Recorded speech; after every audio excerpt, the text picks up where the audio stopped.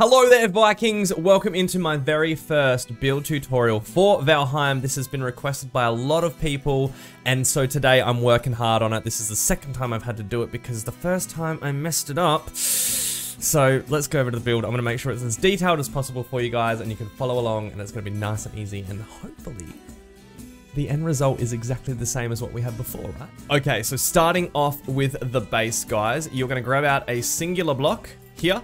And we're gonna go 1, rotate 90 degrees, 1, 2, 3, double blocks. We're then gonna go a single right on the end and start 1, 2, 3, 4, 5 double blocks. And then 1 single, rotate 90 degrees. We're gonna go a double block, 1, 2, 3, and then a single.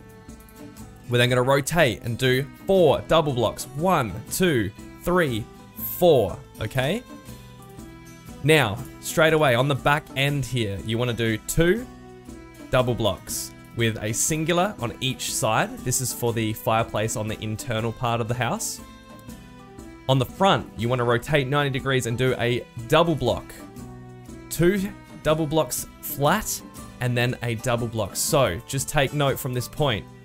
The door frame is here, you have a single, you then have 3 spaces.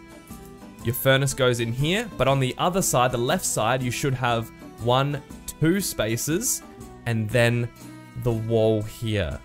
Okay, please make sure you get that right, guys. I've had to do this whole thing again because I messed it up the first time. So I will leave a JPEG on the screen, pause the video, and you can map it out. Okay, pay close attention. We're going to build the sexy furnace for the front of the house. So let's go ahead and grab ourselves double stone wall, and we're going to replicate this here. Perfect, love your work. Now I'm going to grab this stone arch. Now what I want you to do, if you didn't know this already, you can hold down shift and free move these build pieces. So what I want you to do is put it at the front of this block, but halfway. So we're going to go boom. Oops, I made a mistake. Boom. Okay, we're going to rotate it around. We're going to do another half block. Okay, make sure it's nice and even. Looking good, looking good. Boom. Okay, that's going to give you a perfect arch through the middle of this, because if you look at these build pieces, you'll notice that there's a little bit of space that's flat, so you want it to go straight through like this. Now, you can be all fancy and come over to the other side, and you want to put down another 2 on each side, so I'm going to go boom, boom, like that. Now, we're going to grab out the single block, boom. Single block, boom. Then we're gonna grab an arch again. Now you gotta remember that in this game you need the smoke to be able to escape, else you are going to die of smoke inhalation. So once you've got 3 curved pieces in, you wanna delete the middle 2. You only do that so that they're perfect. Okay? Now on the inside part of the house, we're going to use the curves again. We're gonna place down a curve on the edge, and on the edge over here. No overlapping this time. Okay, next part. Double block where the edge starts and single block here. It should hopefully snap inside, and then you'll have a nice neat square with these curves in the top. Same thing on the other side. Okay, now we want to build the actual chimney. So I placed a double block on the front here. It can be nice and snapped, that's fine. And 1 on the back, let it snap as well. Next, you're going to hold down shift, and you're going to slowly slide this block in halfway between the back and the front block. Okay, you should get to about halfway, and then boom, you're going to chuck that in. Same on the other side.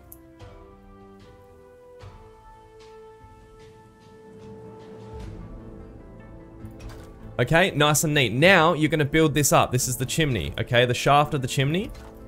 We're going to build this up about 12, I believe it's 12.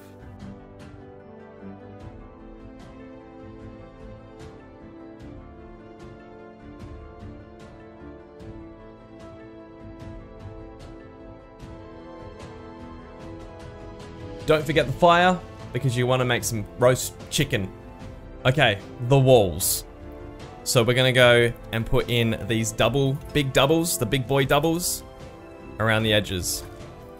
Now, in my previous build, I actually found some overlapping pieces, so I must have just done that out of laziness. So don't stress if there is any overlapping pieces. Once you've put in a double layer, you're then going to go back through and put in another layer of singles.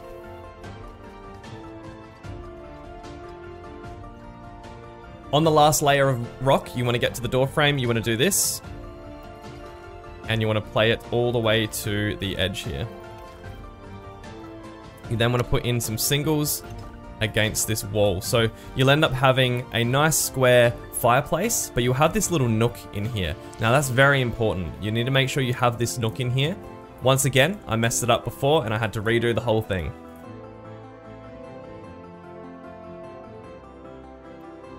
Okay, wooden frame part time. So keep watching, guys. I'm going to go through and we're just going to edge off every single part of the build.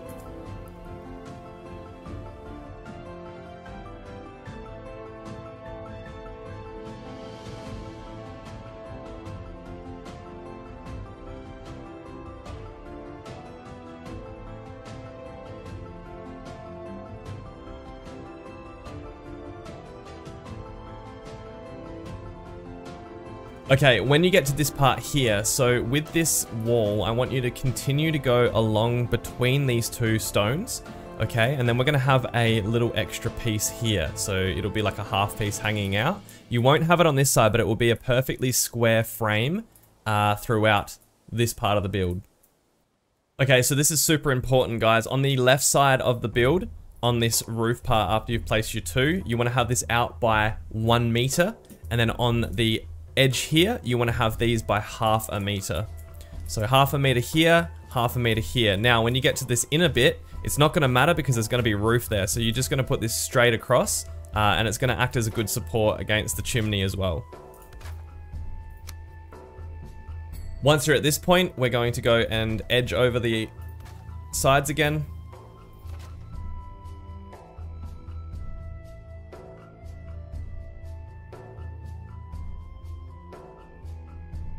I am then going to go ahead and place in my 45-degree angles from the front of the house, and it's going to line up at the back there. In theory, if it doesn't line up, you may have done something wrong and you might want to go back in the video and just check, but I'm hoping at this stage, guys, it's clear enough. Okay, guys, this is the tricky bit. So the A-frame kind of roof that I've done on the front of the house, this took me a lot of times to film. This is literally the 4th time I've filmed this because I've been trying to figure out what I did to actually build this. So we're gonna try and see if I can get it this time. Hopefully I can, and if you see it in the video, then you know that I did. So we're gonna start off with 1, and then we're gonna go 2. So these are the 2-meter pieces. I'm then gonna do a 90-degree here. I'm gonna go 1, 2, and then we're going to do a 1/2. So please make sure you put that a 1/2 in there or the rest of it won't work.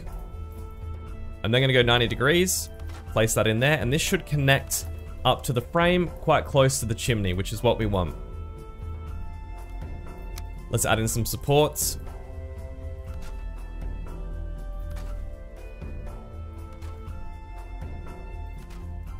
And then on top of this one, we're gonna go, whoops. 1, 2. This is where the bedroom starts.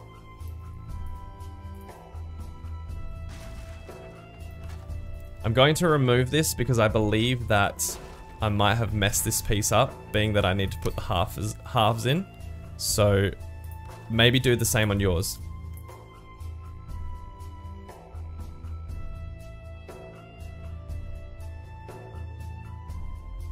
Okay, I'm going to continue this box around as it is the bedroom.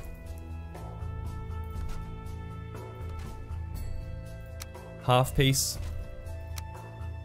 When I get to here, we're going to put 1 on there.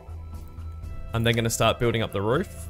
So we're going to get 45-degree angle, and we're going to put 3 of these in.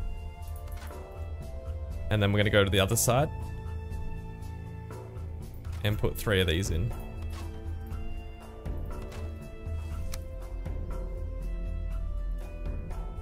Try your best to get a piece of wood into these spots here.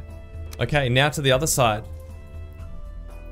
I'm gonna put 45 degrees in here, and we're gonna run that all the way up to the top. Now there should be, if this is done correctly, there should be a small amount of overlap here on each of those. We're then gonna take a wood beam, and now there is a little lip here, so we're gonna go and put another 1/2 in, We're then going to put a large one in and a large one in, and then I'm going to put support in here straight away. So if you've done this all correct so far, this piece here should line up with the edge of this. That's where the extra roof is going to be. Next, I'm going to go with a 45-degree angle here, only one, and then I'm going to go with 45-degree angles all the way up to the top. Once again, this should overlap. I'm then going to remove these two. 1, 2.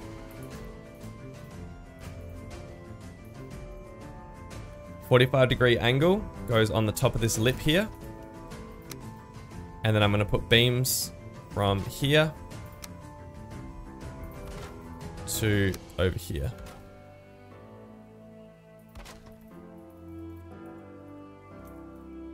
I'm then going to drop in some support for this corner piece here.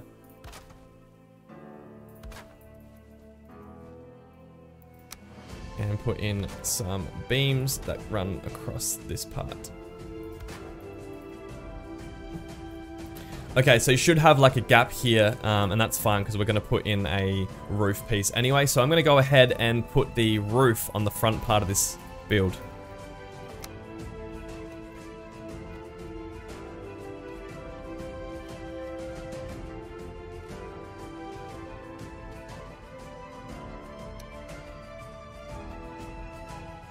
Right, so there we have it, guys. That is the A-frame part of the roof.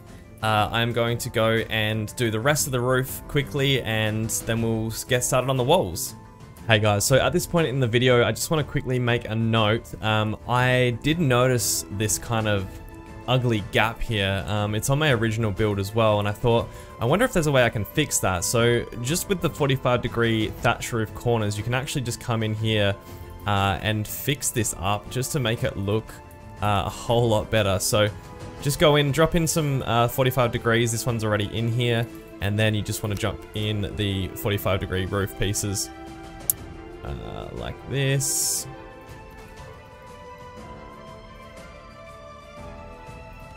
Right, and then we can just drop in some bars across the top or whatever you want to do to make it look nice. But that looks so much better, so please, at this point in the build, take note of that. For the rest of the video, it will not be there, but I would recommend that you add it in at this point in your build. I'll be adding it to my good one as well. Cheers.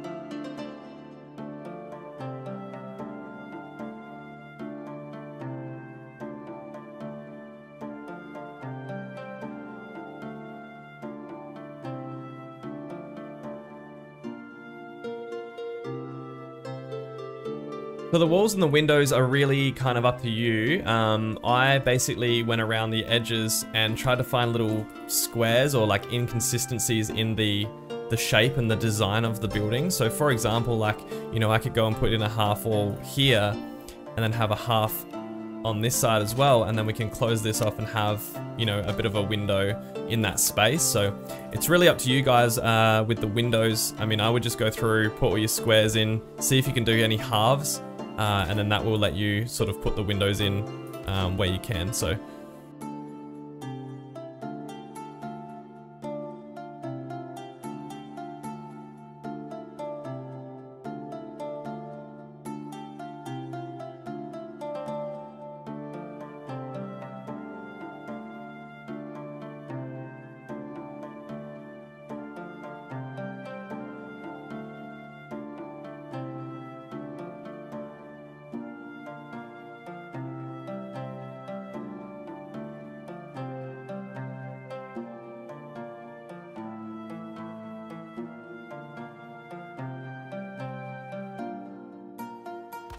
Right, so I'm heading upstairs to do the detailing upstairs and add in the roof as well. So when it comes to this stuff, guys, obviously this is completely up to you. You can put, you know, beams if you want to, like all the way up this staircase if you want. I've got like storage and stuff in there. As far as decoration is concerned, you know, it's really up to you guys. It's up to what you want to do, and I can show you some little tips and whatnot for hanging stuff on the walls, but for the most part, you know, you guys do your thing with that. Make sure you come inside the build and just have a look and make sure that you can see any holes or anything that you need to fix.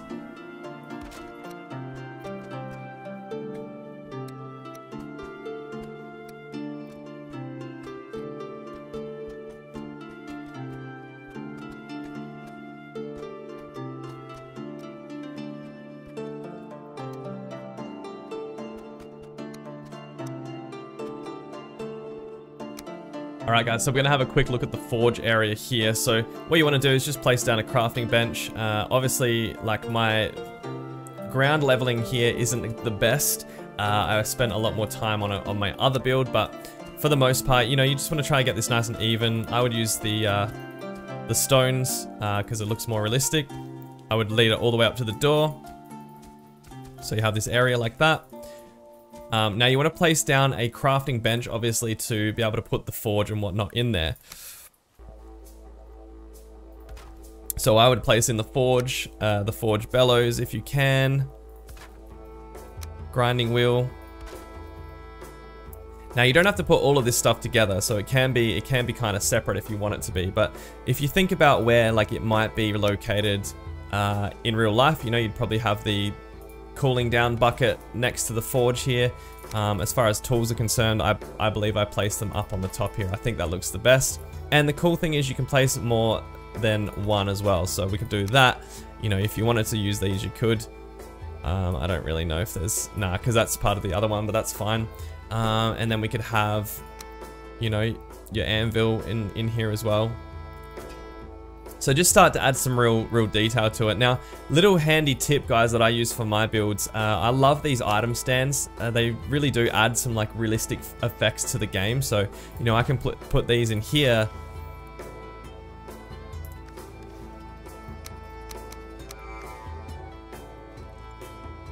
And then drop on, you know, weapons, and you can add shields and stuff like that.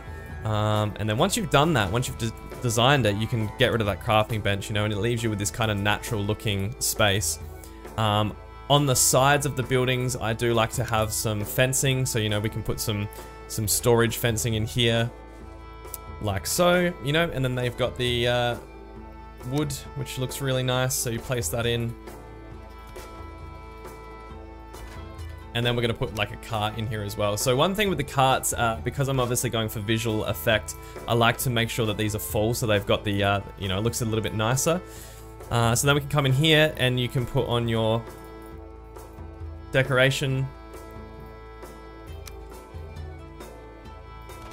You know, across the walls, you can put food down on the item stands, which is really cool. I love that about this. For this decoration, the aesthetic reasons. So we can go there, 6. So we can put down some food. A couple of stools on the inside here. I like to try to decorate them, make it make sense. For example, you know, I'd probably put in the fermenter here. You know, it's a bit of a mead thing. Storage can go underneath here. There you have it, guys. So hopefully the end product resembles something like that. As you can see, it's slightly different to the original build, just with the spacing of the windows and whatnot. But for the most part, it's pretty much there. I hope that this tutorial was easy enough for you guys to follow. This is the original build here. So go through, decorate it, make it look good. Try to get these walls and whatnot right. You can do some really cool sort of effects with them and make sure that, you know, windows in the middle, make it look really cool. But for the most part, guys, that is the build. I hope that yours came out just as good. And as always, thank you so much for watching. Love you guys. See you soon.